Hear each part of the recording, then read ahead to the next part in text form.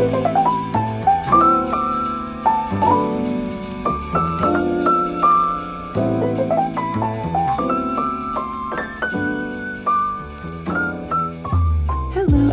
welcome back to my channel. My name is Kristen and today we are learning the herringbone single crochet stitch.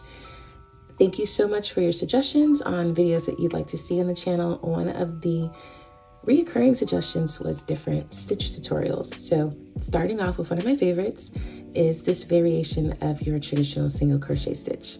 So without further ado, let's get into it. And just quickly, I just wanted to share what materials I'm using today. For our yarn, I'm using Pearly Haze by Hobbii. This is a category 4 worsted weight yarn, and it's a viscose wool mix. This yarn on the band calls for a 6mm hook, but I'm actually going to use a 5mm hook.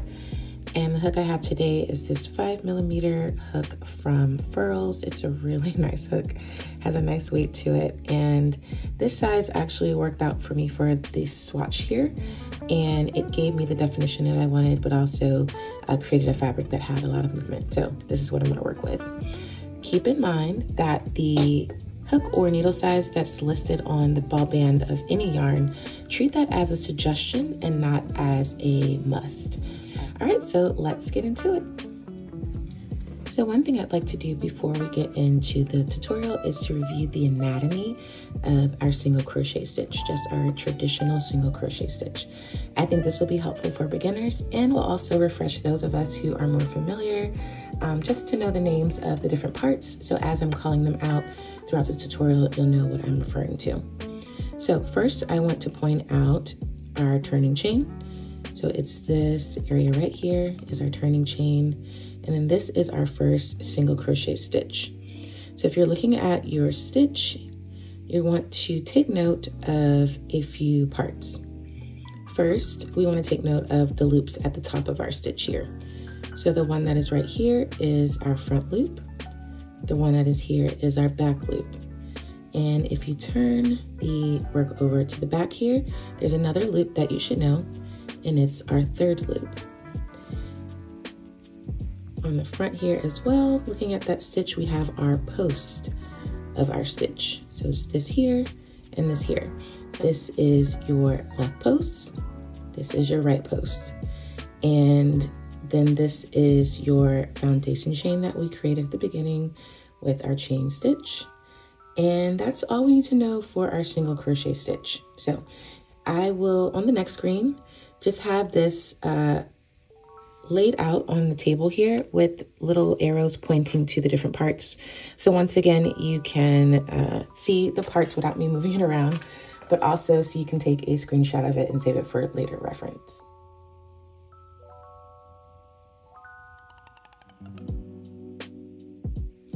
So first we'll start off by making a slip knot and then chaining any amount of chains you would like. For today's swatch, I will chain 16. You don't have to chain an even or odd amount, which is really nice for this stitch. Chain whatever number of chains you'd like.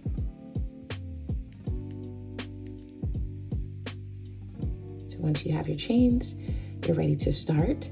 And I like to work in the back bumps of my chain. So I'm going to be working in the bumps that are here. But you don't have to. If you'd like, you can work through the front of your chain like that. It's just fine. This is just all a preference.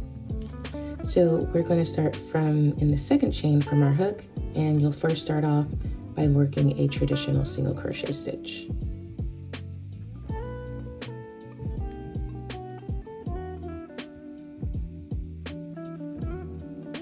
Okay, I'm going to pull my hook out here. And so here's our turning chain. And then here is our single crochet stitch. You can see our front loop, our back loop, our left post, and our right post. To make your herringbone single crochet stitch, you first will insert your hook behind the left post of the stitch that you just created, and then work a traditional single crochet stitch. So insert your hook into the next chain spot, If your chain's a little tight, it might be a little tricky. Yarn over, drop a loop, making sure to drop that loop to the height of the loops that are already on your hook. Yarn over, and then draw through all 3 loops on your hook. And so you've created your first herringbone single crochet stitch, and you'll be able to tell because your stitch has the posts on your stitch are leaning to the left. So to work the next one, you'll identify that left post again, which is there. It looks a little different than your traditional single crochet stitch, but it's right there. Insert your hook behind that left post, and then work a traditional single crochet stitch in the next chain.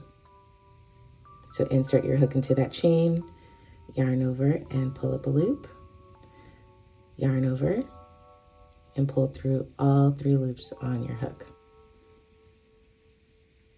All right, I'm going to show you one more time. Identify your left post, which is right here.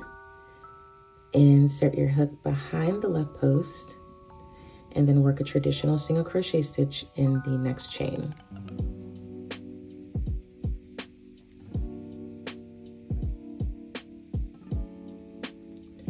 Here, so we have our first stitch here, which is our traditional single crochet stitch, and then we have 1, 2, 3 herringbone single crochet stitches, and you can see that they're all leaning to the left. So I'm going to continue working this all the way down our chain here, and then I'll come back when it gets to the end to show you what it looks like.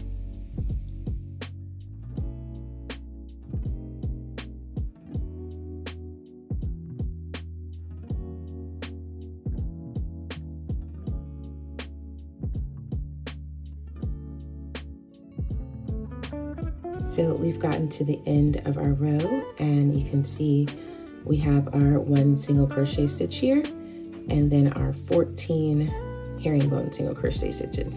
And you'll know you did it right because all of your stitches should be leaning to the left. And so now that we've completed row 1, we'll move on to the second row of this stitch. And so to do that, you want to chain 1 and then turn your work. And then turn your work. So this is what the back of our work looks like. What I find that helps me is to tilt my work this way so that I can better see where I'm inserting my hook. So putting my loop back on my hook, I'm first going to work my my first stitch, which is that single crochet stitch, but we have to do it in reverse. So what I want you to do is move your working yarn to the back or towards you, to the side that's closest to you. And now we can work our reverse single crochet stitch. So we're going to flip our work towards us so we can see what we're doing. So this is our turning chain. This is the first stitch that we'll be working in. So you want to work your reverse single crochet stitch into that stitch. To do that, with your work flipped towards you, you will insert your hook into your fabric from the back to the front. And this is what it looks like from this side. So usually, if you're working your single crochet stitch, you would insert your hook from the front of your fabric to the back, like this. But for a reverse single crochet stitch, we're inserting our hook from the back to the front. And if you find that it helps to hold your work like this, I would highly recommend that you do so. So once you've inserted your hook, we'll complete the same steps. I'm going to hold it this way so that you can see what I'm doing on this side, but you'll yarn over, you'll pull a loop through, drawing it up to the height of the loop that's already on your hook. You'll yarn over again, and then pull through both loops on your hook. And you've created your first stitch of that row, which is a reverse single crochet stitch. And if you flip it this way, you can see your parts of your stitch here. So I'm gonna take my hook out and just flip this around really quickly so we can identify the parts of our stitch. We have the front loop, the back loop, third loop, and then we have our post here. We have this post, which is a little hidden, and we have this post here. Now we're going to be working in this direction, so we're going to be inserting our hook beneath this post here.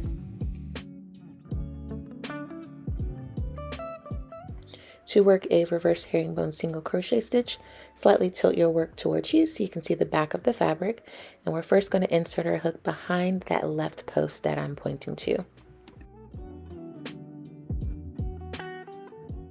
And then insert your hook underneath the front and back loops of the next stitch. Yarn over, draw up a loop, drawing it up to the height of the loops that are already on your hook. Yarn over and draw through all three. And so we've created our first reverse herringbone single crochet, and our stitches are leaning in the other direction.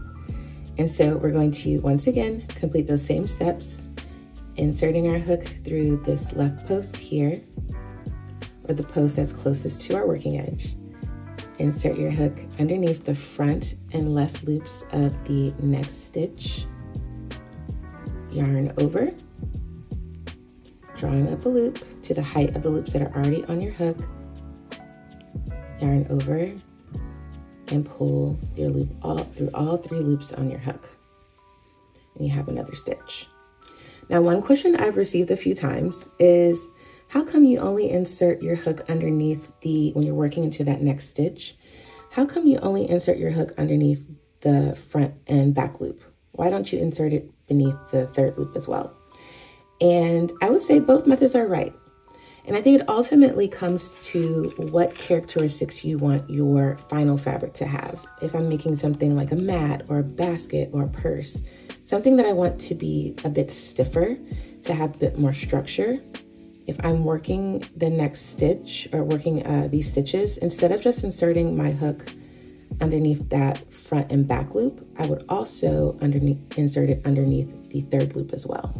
But if you're making something like something for a scarf or ear warmer or a hat, and you want to have more movement, I would highly suggest only inserting your hook underneath that front and back loop. So both ways are correct, but it is all up to you based on what characteristics you want your final fabric to have. I'm going to demonstrate the return pass a few more times and then skip ahead to the end. So once again, identify that post that is closest to your working edge or closest to your working yarn. Insert your hook underneath that post.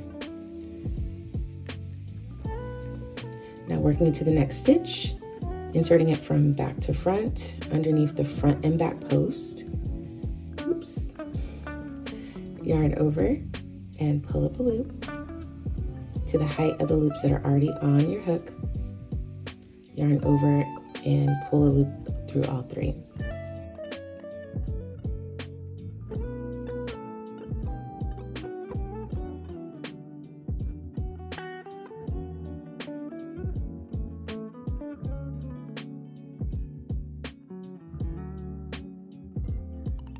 So I've completed the last stitch of the second row, and now I'm going to chain one, turn my work, and now I'm prepared to work row one again for my forward pass.